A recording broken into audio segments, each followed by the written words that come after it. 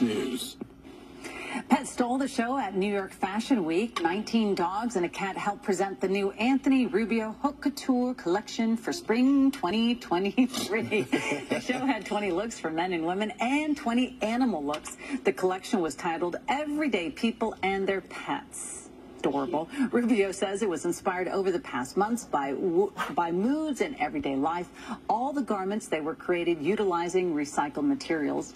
Proceeds from sales will go to animal rescue organizations. Everyday people and their pets. I see people walking their pets look just like that. Just like that. Yep. After a